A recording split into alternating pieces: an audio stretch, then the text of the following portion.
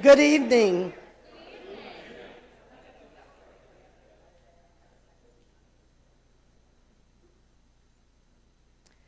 Thank you for coming tonight to the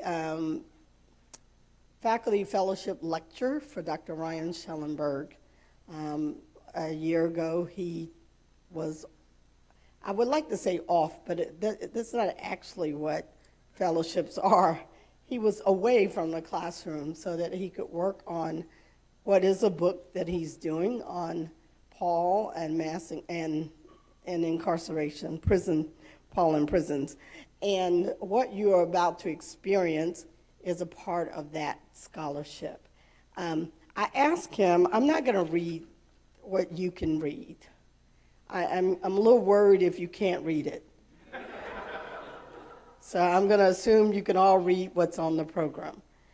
But I asked him, I said, what would you want me to tell people about yourself? Something that's personal but not too personal.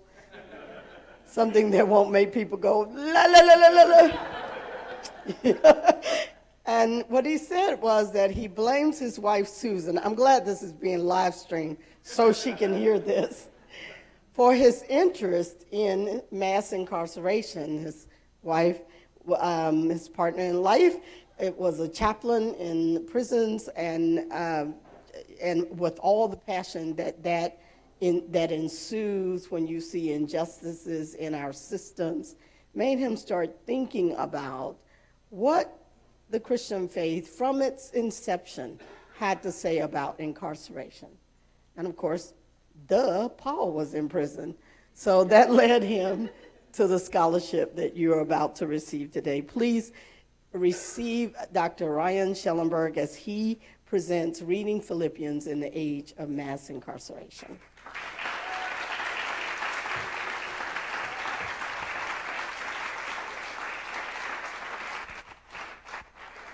Thank you, Dr. Bridgman, and thank you all for being here. I know some of you have already had a long day of being lectured at. Some of you have been lectured at by me already, at least once today. And others of you just have beautiful spring weather outside that you might prefer to be enjoying. So thank you for being here with us this evening. If instead of rulers and generals, one is interested in the lives of ordinary people, in history from below, as it is often called, the work of the historian is like trying to put together a jigsaw puzzle when most of the pieces are lost. What we have from the past are ruins, fragments, scraps. Most of our best sources survived accidentally, either because they were too trivial to be repurposed, like the stones of ancient cities, or too unimportant to be destroyed in fits of fundamentalist zeal, like lots of images and texts from the ancient world. So what we have are scraps, the accidental residue of the past. But sit with one of these scraps for a while, and one begins to hear a human voice, a snippet of an ancient conversation as though floating on the wind. Take what we have here, the verso of Papyrus Petri 336a, as it is inventoried, a scrap of an ancient prison letter from the 3rd century BCE found near the modern Egyptian city of Fayum in the ancient Greek administrative region of Arsinoe.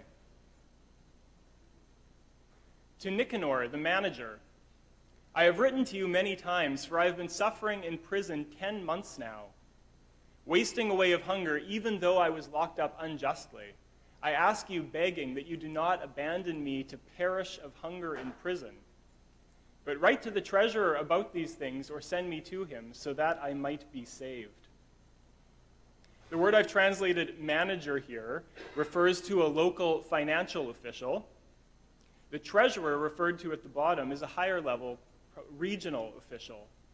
And the references here to government revenue officials suggest that this man was imprisoned for financial obligations, likely unpaid taxes or tolls.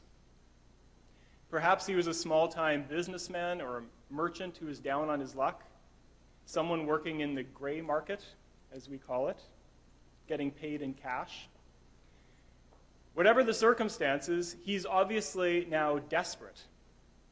And he appeals to the local official to send his case on up to the higher level where it might be adjudicated. He's asking, as we see at the bottom, that he might be saved. My Greek students will already see the word soteria here, which in the New Testament almost always refers to salvation in some theological sense. But it's not, in fact, a theological word. It just means deliverance. And when Paul in Philippians 1:19 talks about his situation working out for his salvation, he's not talking about his eschatological fate. He's talking about getting out of jail. There, too, Paul is imagining deliverance. The language of wasting away that we see here is very common in ancient prison petitions. And so is talk of hunger. In general, in the ancient world, prison officials provided not enough food, if any at all. And the responsibility for making sure that prisoners were fed fell on friends and family, other associates who might take care of prisoners, who otherwise would literally starve to death. In the ancient documents, prison and death often go hand in hand. In one text from the early 3rd century CE, a subordinate dutifully files the paperwork. One of the imprisoned tax collectors who had taken ill inside died today, he reports matter-of-factly. Apparently, this was just another day on the job, and he's just reporting what he's obliged to report. To survive prison, then, it was crucial to have a network of support, friends or family, others that one could call on to provide the basic necessities, and, of course, to give emotional care and support as well. The writer of this document is lucky. He's imprisoned far from home, but at least he has one potential ally, a man named Zenon, the manager of a large estate with whom he seems to have had some business dealings. Phanesis the corn measurer to Zenon, greeting. It's now 3 days since Dionysiodorus saw me and ordered me to be taken to the prison. Will you kindly then send one of your people to me, along with the messenger who hands you this letter, because I have no friend in the city, and send me a cloak or some money, as much as you please, to serve until one of my folks sails down. With no social connections in the city of his own, prison would be particularly tough. Phanesis has written to his family too, we may infer, but they're somewhere up the Nile, and it will take some time for the message that he's been imprisoned to make its way up the river, and then for someone from his family to sail back down with the supplies that he needs. So he appeals to Zenon, who it seems is local, or at least nearly so, hoping that he will give him clothes and or money to tide him over. We can imagine Phanesis in prison, awaiting a response, not knowing with confidence whether his letter got to Zenon, not knowing whether Zenon was disposed to respond to it, no status updates or text messages to facilitate knowledge of his fate. He simply waits, hoping for the messenger to return with the cloak to keep him warm and money to provide his food while he's locked up. Imprisoned not in Egypt, but probably somewhere in Asia Minor, the imprisoned Paul was lucky too. For the assembly of believers in Philippi had heard about his plight and sent to him one of their own, a man named Epaphroditus, who brought with him food or funds, some means of sustenance, to keep Paul alive while Paul was in prison.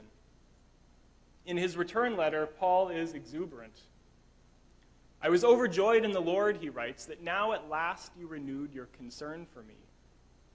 He uses language here that evokes, the word for renewed evokes the flowering of new blossoms in spring after a long, hard winter. It's a picturesque word that's hard to convey in a simple translation in English. His at last here, I don't think is a kind of criticism of the Philippians for taking so long. It rather reflects what it felt like on Paul's end. Enduring the deprivation of prison with no clear end in sight, not knowing when and if his message to the Philippians that he was in prison, whether it would arrive and whether they would in fact pull together the resources to send someone to help. Now, he says, he has more than enough. I've received full payment, he writes, and I have plenty. My needs have been fulfilled now that I've received from Epaphroditus the things that you have sent. Although Paul insists that in the meantime he was able to make do, that he has learned, as he puts it, the secret of being content in all circumstances, still it's clear that he's deeply grateful for the Philippians' care and concern, what he calls their partnership, or koinonia, with him in the gospel, which is a word often used to refer to a business relationship. This means also that they care for him in his situation of distress. And to him, it's a profound relief that he's not been forgotten, not been left to waste away in prison, to use the language we see in so many prison petitions. Philippians is often referred to as a letter of joy, all the more remarkable because Paul wrote it in prison. Sometimes this is interpreted as though Paul's steadfast conviction made him somehow almost immune to suffering, as though, because he's an apostle, he doesn't really feel it. Far too often in the way we read these kinds of texts, we can make Paul into a hero rather than a human, or sometimes, depending on how you feel about Paul, a villain instead of a human. Either way, his expressions of joy in prison become either superhuman or maybe delusional. What does he mean by talking about being joyful in prison? Sit patiently with this letter for a while, and you may begin to hear a human voice. You may notice, for example, that most of the references to joy in this letter relate to his joyful gratitude for the Philippians' faithful friendship that they expressed most recently precisely in sending Epaphroditus. Right at the beginning of the letter, he writes, "I thank my God at every mention of you, always in all my prayers for all of you." Somewhat redundant, as Paul is wont to be. "Making my prayers with joy because of your partnership with me in the gospel from the first day until now. You have become my generous partners both in my chains and in the defense and confirmation of the gospel." Don't let the theological sounding language here distract you from what I think is the concrete social fact to which Paul refers. That is, he is not alone. He's not alone in this venture. The Philippians have his back. And to Paul, that means an awful lot. You may notice, too, that when Paul says that he would just as well die, that he would prefer, in fact, to leave his suffering behind and be with Christ in glory if it were up to him, that it's the prospect of a joyful reunion with the Philippians that gives him the strength to go on. "I know that I will stay and remain with all of you," he writes at the end of this passage, "so that you may revel in Christ Jesus because of me when I turn up at your door." You probably don't recognize that translation, and this is the most liberty I've taken with any of the translations of my own that I've shown you so far.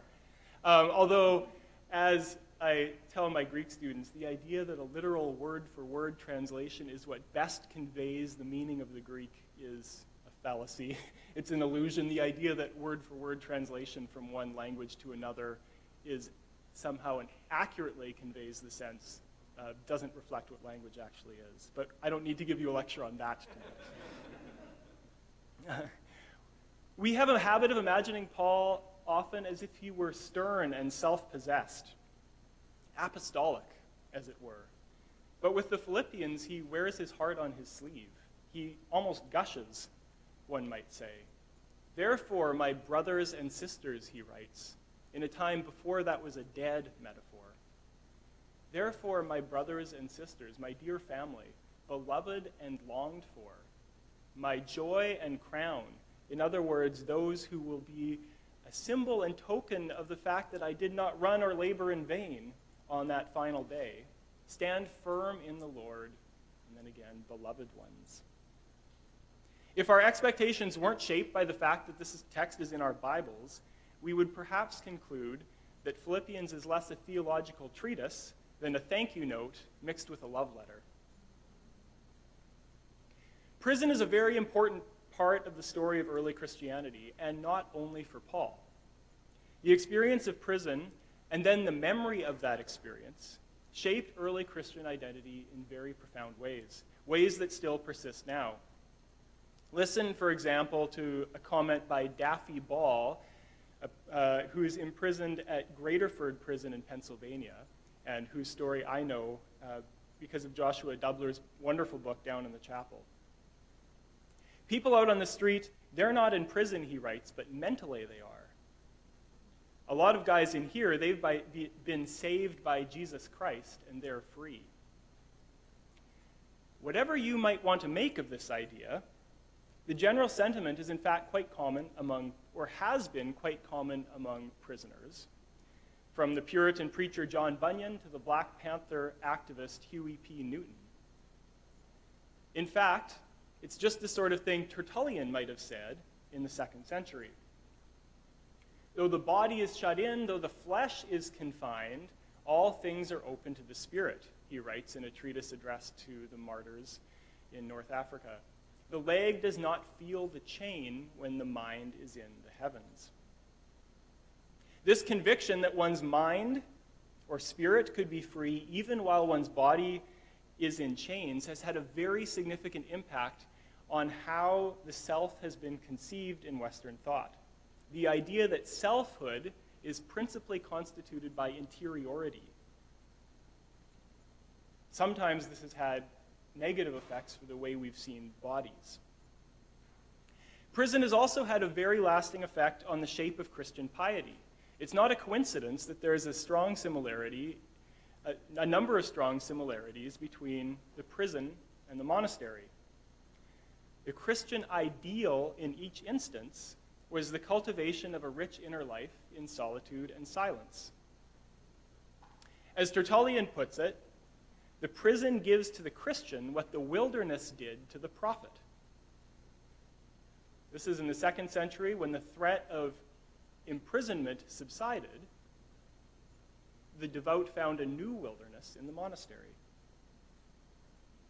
The tragic irony here is that the modern prison, perhaps the furthest thing anyone can imagine from a place of spiritual retreat, was born from just these seeds, when in the late 18th century, well-meaning Christians sought to impose monastic-like discipline on those who were convicted of crimes, in the belief that solitude and reflection would lead sinners to penitence, hence our term penitentiary. Eastern State Penitentiary in Pennsylvania was one of the earliest and most famous of these early prisons, opened in 1829, and prisoners there were forced to abide by a strict regimen of solitude and silence. We don't know the minds of the architects, but the story goes, at least, that the doors are so short because prisoners are supposed to have to duck to learn humility on their ways into their cells. But if Christian martyrs and monks had found in the disciplines of solitude and silence a pathway to God, it turned out that one couldn't force this experience on others. Isolation from other humans for extended periods of time is immensely destructive. Charles Dickens got a tour of Eastern State Penitentiary in 1842, and he wrote, "I hold this slow and daily tampering with the mysteries of the brain to be immeasurably worse than any torture of the body." The penitentiary, as initially conceived then, was quite obviously a failed experiment. It didn't produce reformed sinners, it produced broken people. Still, for a number of reasons, that didn't stop us from building more of them. Most significant here probably was the abolition of slavery in the South in the mid-19th century, shortly after the prisons were built in the North. These famous prisons were built in the Northeast. The abolition of slavery left white Southerners looking for other ways to subdue black bodies. The prison, plus the widespread practice of convict leasing, helped ensure a return to the previous balance of power. Many states in the South had black codes, laws that essentially criminalized being African American. Vagrancy was often a crime that could be punished with imprisonment. Loitering was often a crime that could be punished with imprisonment. In some states, black men had to be able to demonstrate written proof of employment. Not to possess that was a crime. And so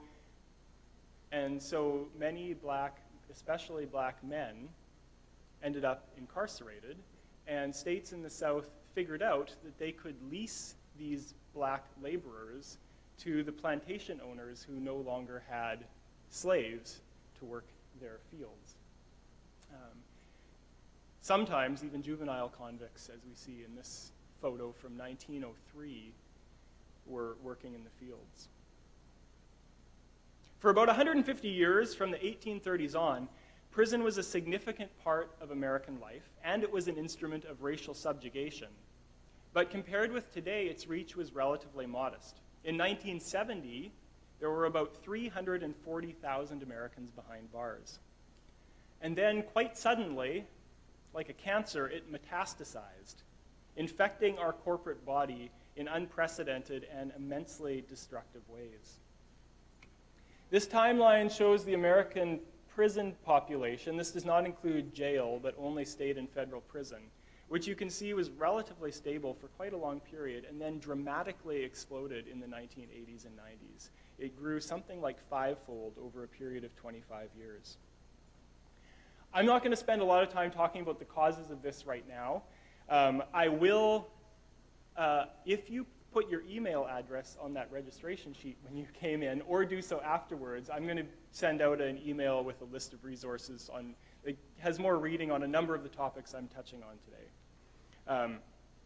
I'll just really briefly say the war on drugs has been a significant contributor to this. Mandatory minimum sentences have been a significant contributor to this. Growing use of plea deals has been a significant contributor to this. At present, something like 95% of criminal charges do not go to trial but are resolved by plea deal, which means with the threat of very serious sentences hanging over the heads of people who find agreeing to a plea deal the less frightening option, even sometimes in cases where they're not guilty of their offenses. And another factor is perhaps less obvious. Another factor is the decline of rural economies in the United States that's related to the industrialization of agriculture, which has meant that building prisons in rural places has often been seen as a job-boosting effort. And this is one of the reasons that prisons are now usually built in rural areas. If we compare the reality in the United States with the reality in the world as a whole, we see it's obvious that the United States has the unfortunate distinction of incarcerating far more of its citizens than any other country in the world. Russia and Rwanda are the closest. Brazil, which has its own concerns around incarceration, still incarcerates less than half as many people proportionally as does the United States. And the countries, the advanced liberal democracies that we like to compare ourselves with in Europe and elsewhere, we incarcerate 5 or 6 or 7 times as many people as in those countries. Right now, the total number of people in jail or prison in the United States is something like 2.1 or 2.2 million, which is about the population of Greater Columbus, so Columbus and all the suburbs around it, which amounts to nearly 1 out of every 100 adult men in the United States. And it's really important to know that the burden of this is not equally distributed. This 1 in 100 very general stat, or 1 out of 107, or whatever, I don't know a current precise stat, masks over all kinds of differences in how this affects different communities. Some of you may have heard the statistic that the lifetime likelihood of a black man being incarcerated is 1 in 3. Now, there's been some question, this stat is now a number of years old, and there's been some question about whether it exaggerates the picture. I'm not going to stand behind it. If it's 1 in 4, it does not, to me, become a less shocking statistic.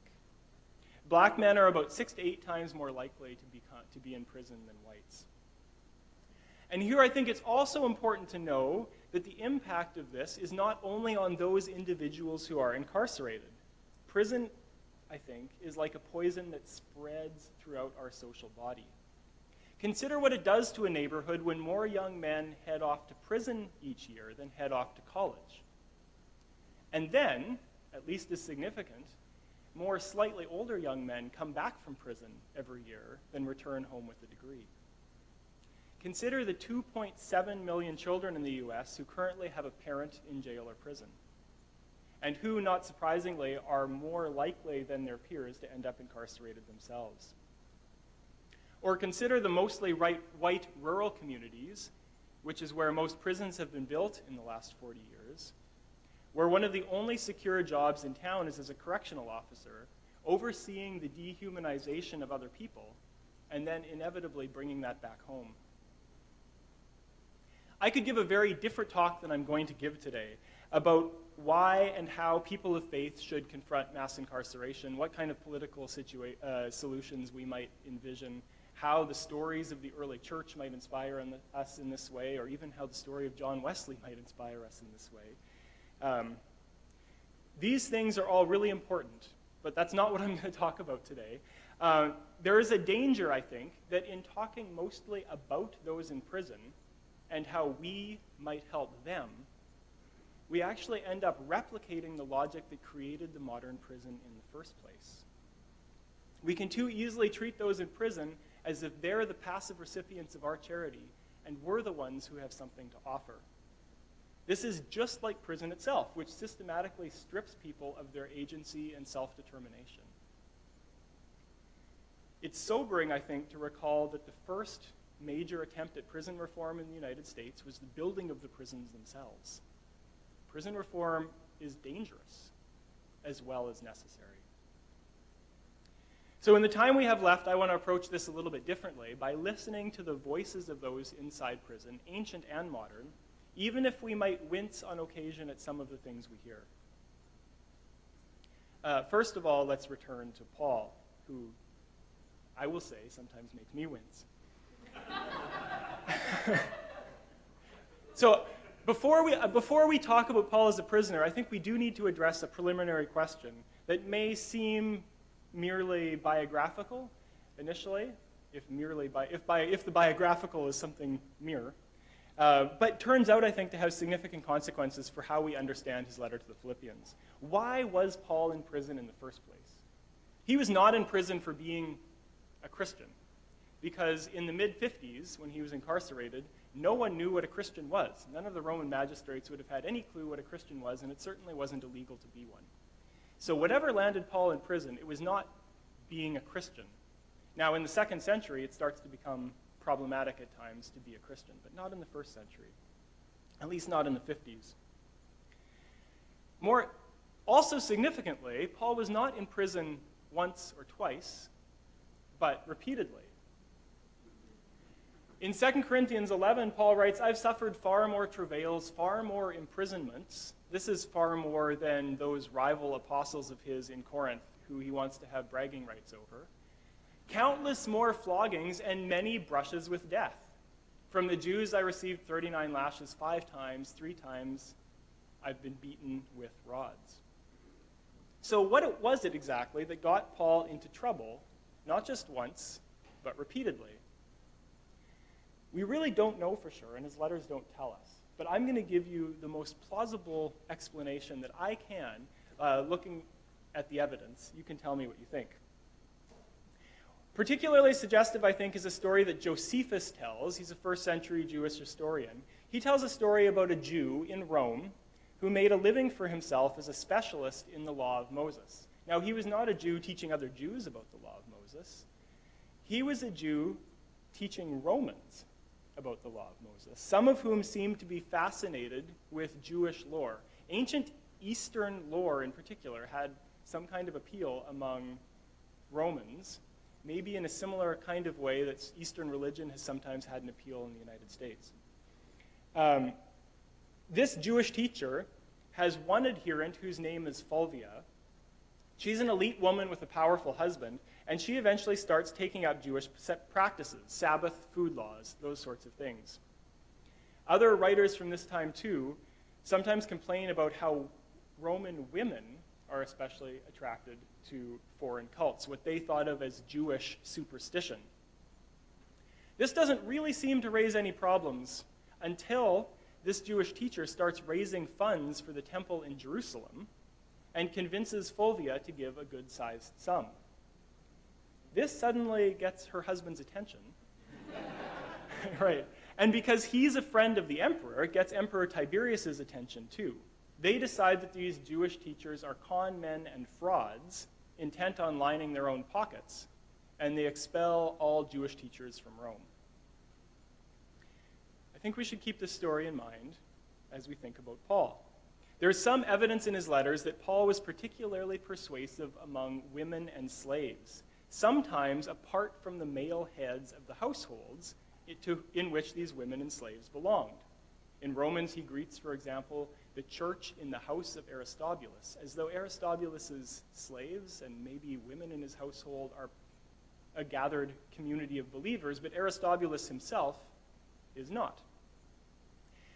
How would the heads of these households have felt about the devotion of their slaves and perhaps even their wives to a foreign god? And then how would they have felt about this Paul character who called himself an apostle, an emissary of this strange deity? These are not, we must remember, egalitarian households. Women are not free to choose their own whatever religious expressions and convictions accord with their inner selves. The male head of these households expects loyalty and allegiance, and this is expressed in part by shared worship of the traditional gods. The first century Greek writer Plutarch writes a pamphlet of advice to a bride and a groom, and in it he says, "A married woman should therefore worship and recognize the gods whom her husband holds dear, and these alone. The door must be closed to strange cults and foreign superstitions. No god takes pleasure in a cult performed furtively and in secret by a woman." You can see any number of prejudices being expressed in this text. I'm looking at you, Euodia and Syntyche, Phoebe, Tryphena, and Tryphosa. Right? And then, if that's not bad enough, Paul starts taking up a collection to bring back to Jerusalem. At least that's what he says it's for. It's not at all difficult, then, to imagine someone complaining about this Paul, who's getting his slaves all worked up about a foreign god and trying to convince his wife to give money. If this irritated man has the right friends, Paul lands up in prison, beaten, told to leave town. Again, this is a hypothetical scenario. I don't have evidence that proves it, but it seems to me the most plausible reading based on what we know about Paul and his context. Perhaps there are hints of this sort of scenario in 1 Thessalonians. It looks like Paul was driven out of town, which is why he writes a letter to the Thessalonians, sends Timothy to deliver it rather than going himself. "As for us, brothers and sisters," he writes, "when for a short time we were made orphans by being separated from you," in other words, he didn't leave town because he wanted to, "in person, not in heart, we longed with great eagerness to see you face to face.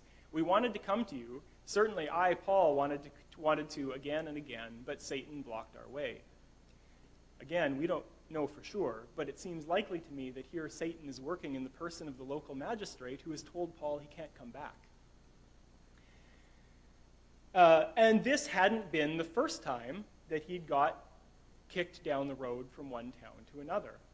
He writes, "Though we had already suffered and been shamefully mistreated at Philippi, as you know," in other words, he had had a similar experience there, got booted the few miles down the road from Philippi to Thessalonica.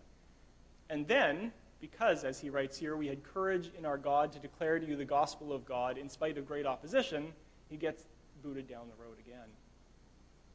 And then we have what seems to me initially a strange non sequitur. "For our appeal does not spring from deceit or impure motives or trickery." What connection does that have to what goes before?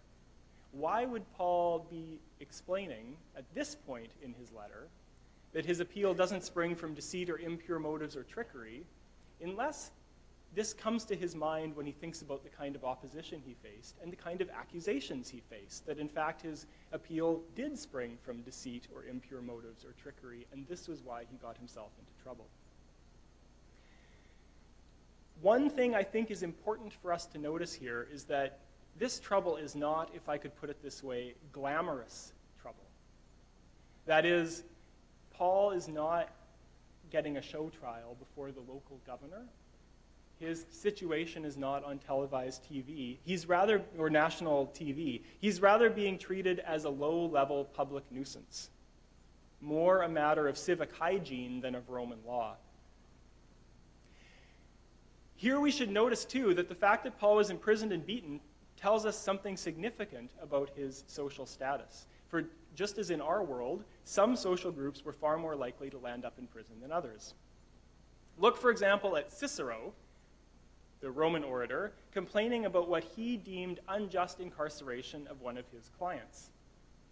If Apollonius, the man he's defending, were ever so much at fault, he writes, still an honorable man of a most honorable city ought not to have been so severely punished without a trial, lying in prison, in darkness, in dirt, in filth.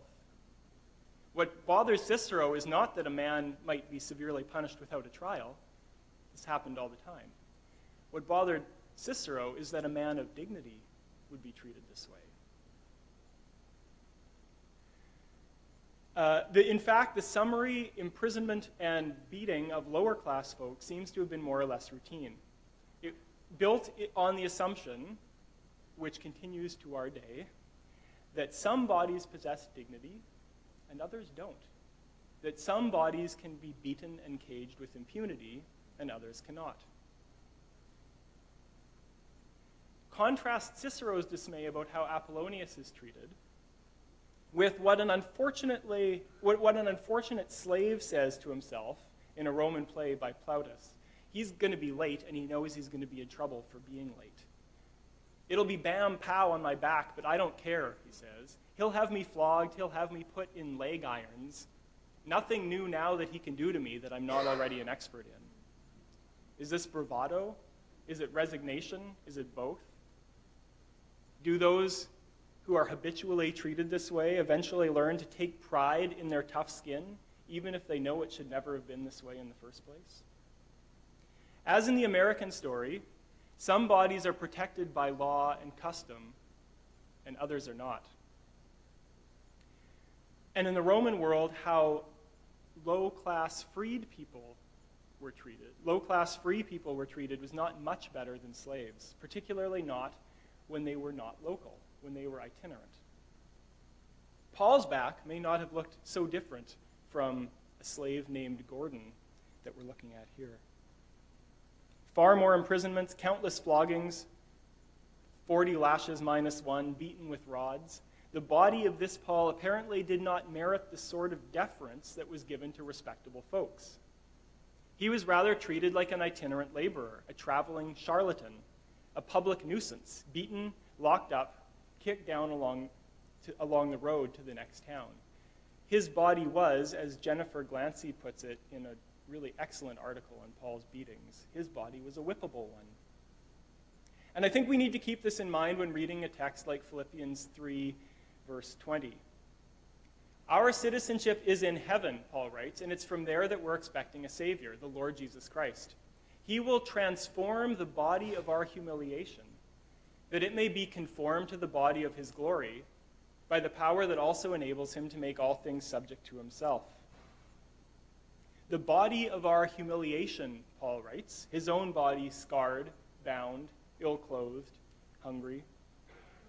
Notice the reference at the end of this passage to Christ's power, to which everything else, everything in heaven and on earth and under the earth, as Paul puts it back in chapter 2, must bend the knee in subjection.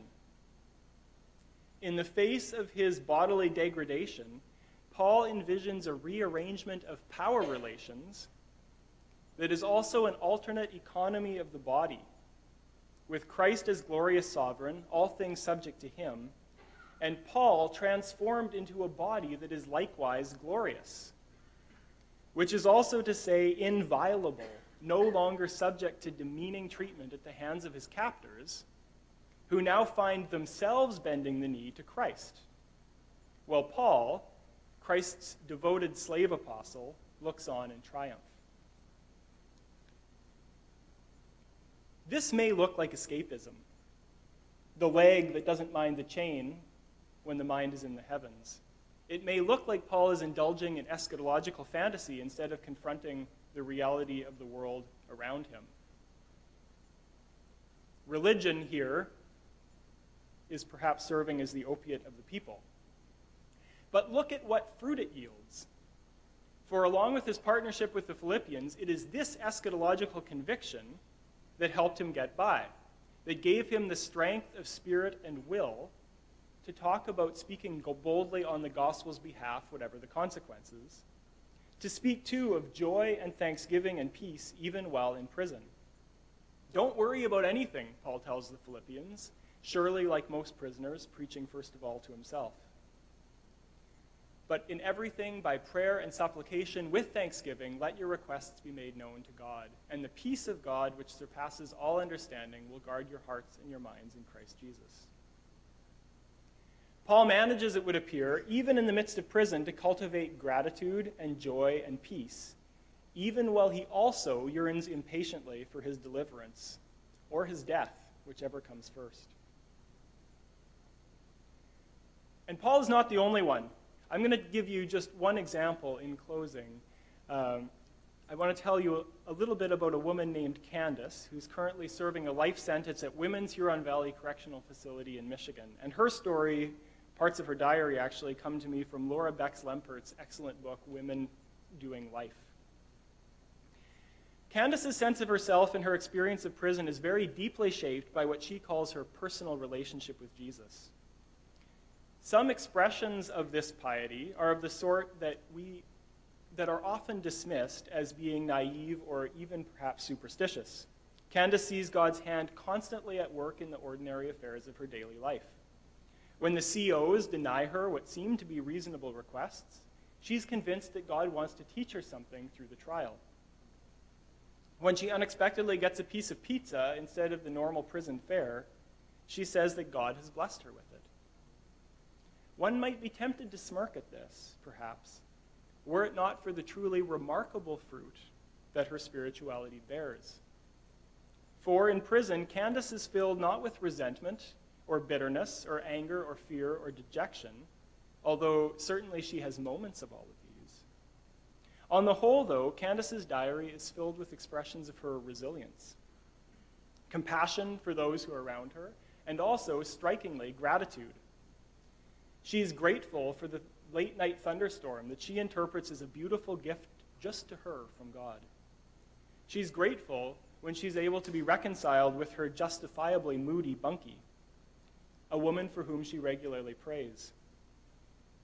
She's even grateful in an odd way for her imprisonment, or rather, what she says she's learned from it, saying, like Joseph, "You intended it for evil, but God intended it for good."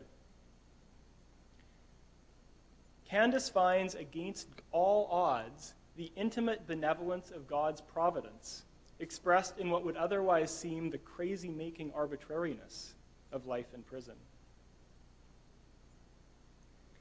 For those of us who are convinced that prison is evil, a blight on our society that would best be abolished, this sort of talk can be disconcerting. A story like Candace's doesn't help us articulate the cruel destructiveness of prison or advocate for its end. It can feel like it takes us off message. It might also be tempting to write it off as false consciousness or self-delusion, spiritualizing escapism, as though we know better than Candace does what her imprisonment means. But perhaps if we sit with her story a while, we may begin to hear a human voice, and one that poses a helpful challenge to some of our most basic assumptions. We live in a time where the basic logic of liberal democracy, the social contract that has served as the ideological glue for the nations of the West, is under attack. And it is under attack, I think, chiefly because it has been unable to deliver what it has promised. We have been promised, or seem to think we have been promised, both freedom and security, which in practice has meant freedom for some, maximum security for others. Likewise, the evangelists of the free market economy have promised us prosperity, unending prosperity. And even more, they've told us that our lives depend on it. That to live without purchasing power is to live in a state of subhumanity, unable to realize our full human potential. And yet, as we're increasingly becoming aware, we live on a finite planet. We cannot go on expecting perpetual economic growth. We cannot go on expressing ourselves, as the idiom goes, by means of what we purchase and consume. We cannot go on thinking that the point of being a self is to express oneself, as though we were most truly ourselves, most true to ourselves, when we live free of constraint. This conception of the self is really the perfect correlate to the neoliberal logic that is strangling life on our planet. And here I think we might learn from those who have had to reckon more immediately with the failure of these illusory promises. Every time I enter a prison, I meet men, Christian and otherwise, who humble me by their openness and their grace, which they preserve against all odds. Don't get me wrong, prison is evil and degrading, and I believe we should work to end it. But what I would urge, too, is that voices from inside, voices like those of Candace, can help us learn a spirituality of contingency and a spirituality of contentment, even while we struggle, I hope, against the forces that lock them away. And perhaps Paul can help us with this too. If we can strip away the patina of pious idealization that hides from us the real and profound contingency of his life, his humanness, and the real distress that he too faced while in prison, hoping that he might be saved, convinced that one day he would be exalted, and grateful in the meantime for the Philippians' faithful friendship. Thank you.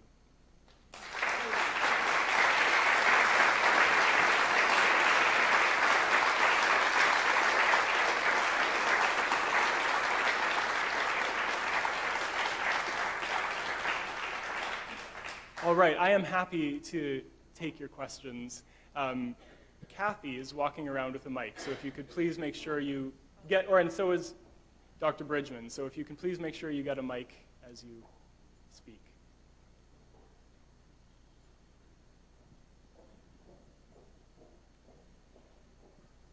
Hi, James Lance from Yeah. MTSO. Yeah. I'm not sure if we're supposed to introduce or not. So this may go in the direction you didn't want to go, so if it does, let me know. But I noticed that, as opposed to Paul's other letters, in Galatians where he's angry, in Thessalonians where he's keeping up with them a bit, Corinthians he's agitated, Romans he doesn't really know them, Philippians is the one that he actually truly loves. And he says that this is the church that means to be a church, and this is what it means to follow God. I'm wondering if you can speak a little bit to that and into today, what it means that the one church that Paul holds up is the church that actually reaches out and listens to those in prison, and what it means to be the church today that actually listens. Yeah. I don't know that I have a lot more to say other than to affirm that comment. One of the other things that I have worked on digging up are texts that show churches from the 2nd and 3rd and 4th and 5th century, where care for those who are imprisoned is fundamental to what it means to be fundamental to how Christian charity is conceived. I earlier said some things that make that word charity a little bit dangerous, perhaps. Here I think it's interesting to notice that even in the 5th century, John Chrysostom, writing a sermon about visiting prisoners, he knows, and he says it, that when you go to visit those in prison, you're going to benefit as much as they are. And that's recognition that even the earliest Christians, that's something even the earliest Christians were aware of. Yeah.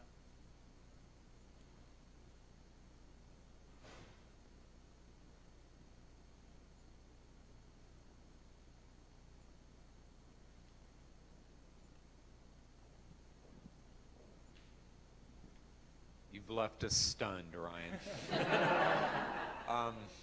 So my question is around kind of this, the description of Paul and how obnoxious he was, landing him in prison, makes me wonder about the role of civil disobedience and activism in our time, in an age of mass incarceration. Mm-hmm. So I'm thinking of King and Letter from a Birmingham Jail, and kind of, in a sense, having a platform from prison to say something that's more powerful. Right.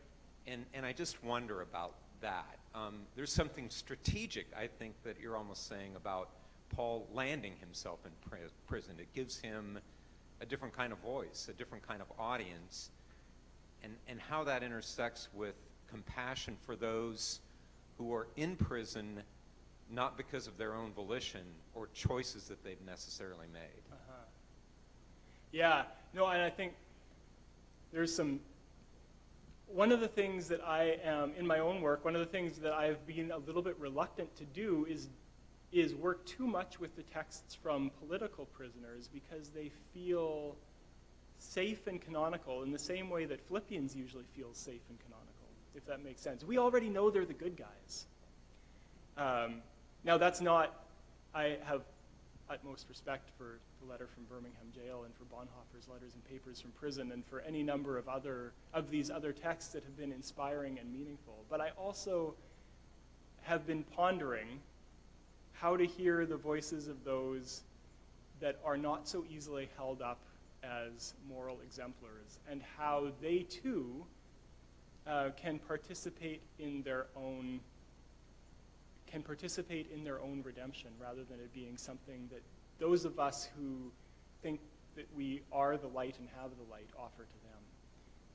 So how to yes, celebrate the ways in which particular prisoners, usually prisoners of conscience, have something unique and important to say to us, and yet also not let that crowd out the voices of others.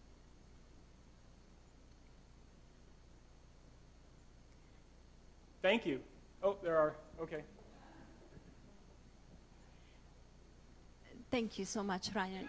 You got me thinking about what is that, the aspect of human nature. Now, if we take the experience of Paul being in adversity and as the recipient of injustice or unjust treatment, that generates a different kind of spirituality or a deeper theology that is very radical, but it's been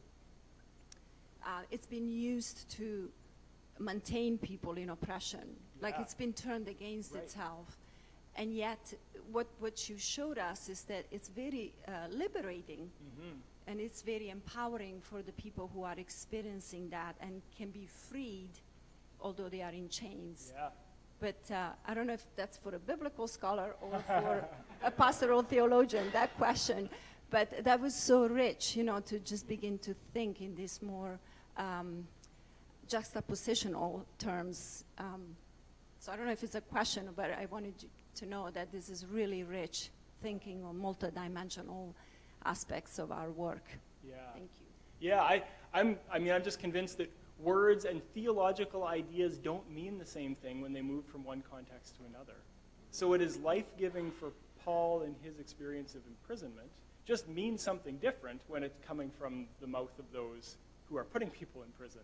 The same words, the same theological ideas don't have the same significance and import. And I think that's important to be attentive to. Yes?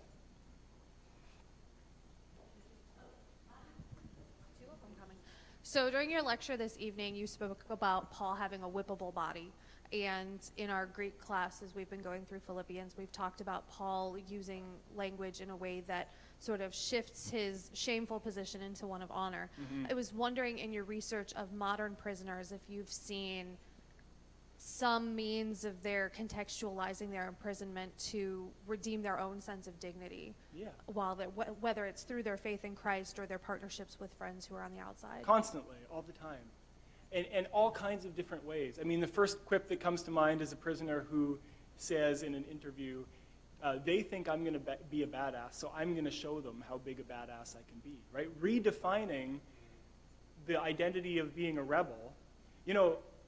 When you try to crush a person,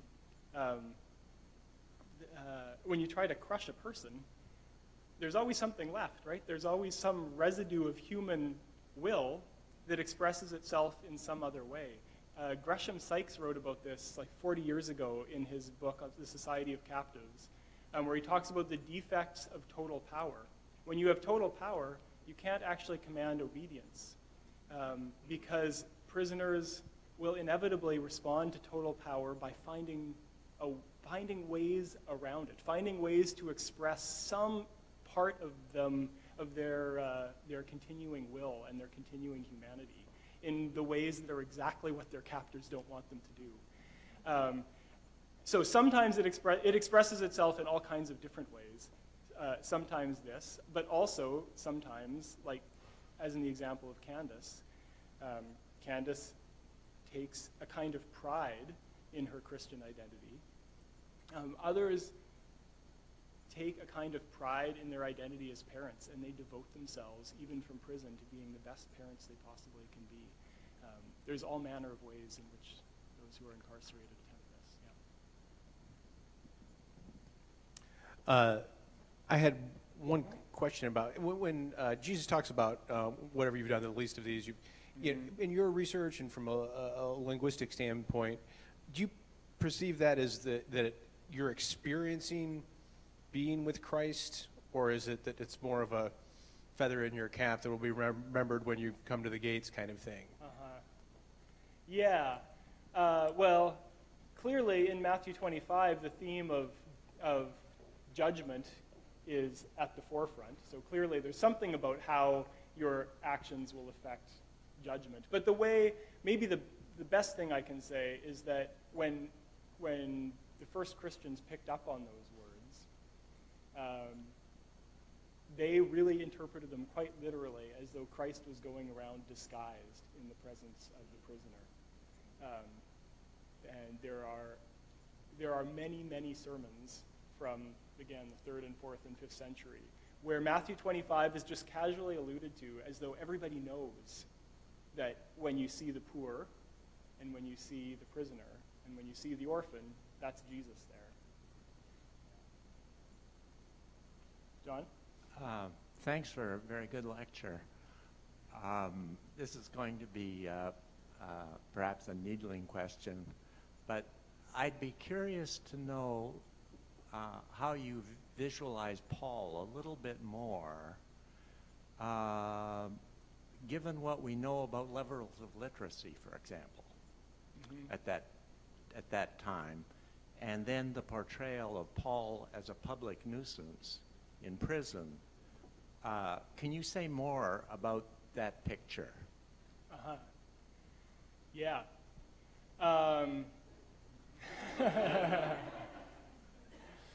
Yeah. Well, I'm not.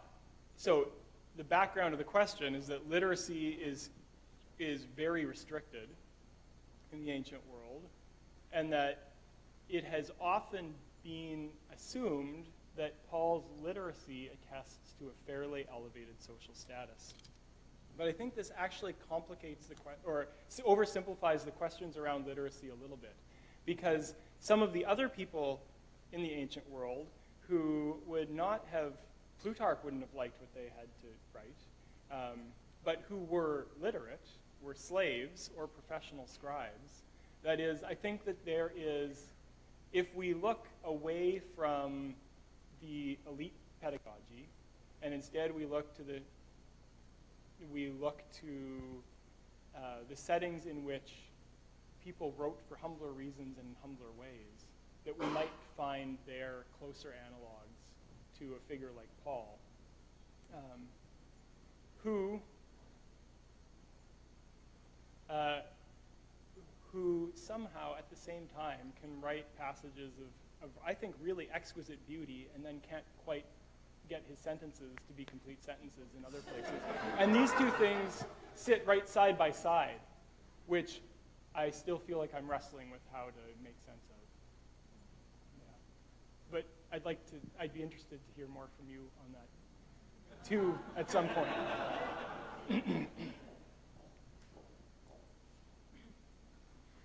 So when you were talking about the different types of bodies, Paul having a whippable body, my question is in terms of like embodied spiritual expression and how you would understand, for example, affective religious expression. For example, we know Paul engaged in ecstatic religious expression, and how that relates to one's social perception and the way that one's embodiment is understood socially.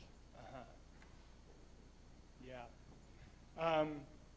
Well, I certainly think that it is both true and under-acknowledged among readers of Paul the extent to which ecstatic religious experience is formational. That is, that his speaking in tongues, he says he spoke in tongues more than anyone else. This is experience Holy Spirit.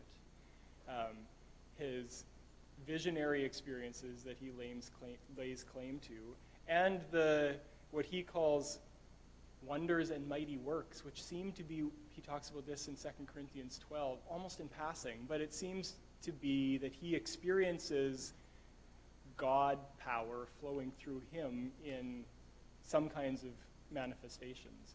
And I think this quite profoundly shapes the way he experiences his own body as a potential conduit of spiritual power, which is part of why this language of dying with Christ and then rising with Christ makes so much sense to him. Because he knows from the whip that hits his back, he knows hints of what that mortality feels like. But he also knows from those moments of ecstasy where he is speaking out of his own mouth words that are words of the Spirit, where he gets little tastes of that glory and exaltation that he writes about. He knows that too, and he knows in his body both of those kinds of experiences. And so he writes those onto the narrative of Christ, the dying with Christ, the being raised again with Christ, and imagines a time where the only part of that story that's left is the life part, the being raised with Christ part, and that dying part, the whipping of his back is left behind. Thank you, Ryan, for an excellent lecture. I am struck by, I want to go back to something you said, the very first part of the lecture about salvation.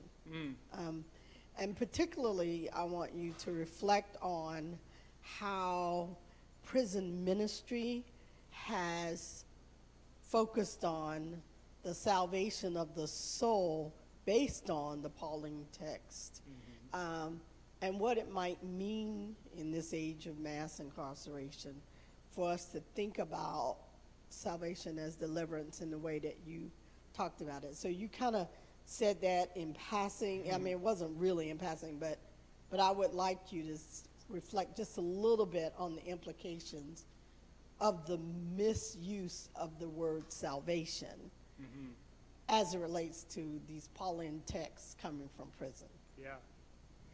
Yeah. I mean, it certainly is true that I mentioned John Wesley earlier, that when John Wesley went to prison, he was concerned with the salvation of souls as he conceived it.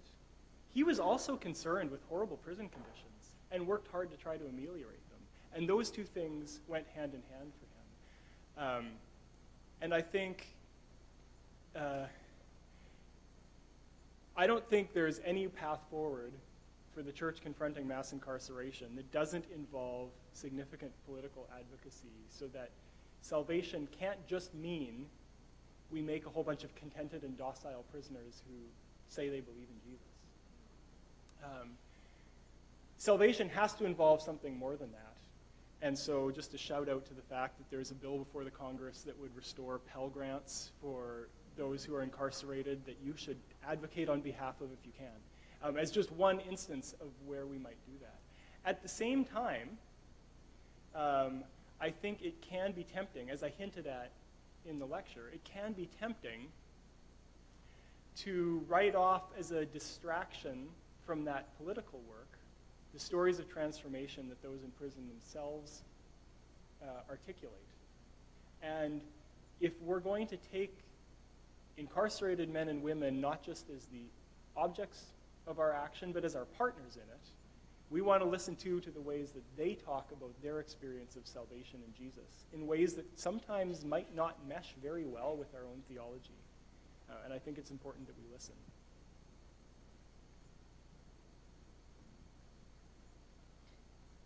Let's thank Ryan again for his lecture.